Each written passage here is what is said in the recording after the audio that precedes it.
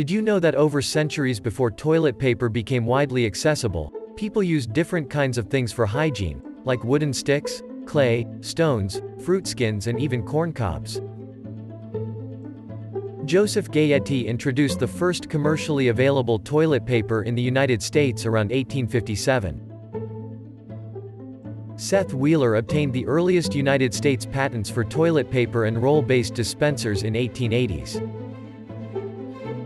Toilet paper as we know now became more accessible and widespread only after middle of 20th century.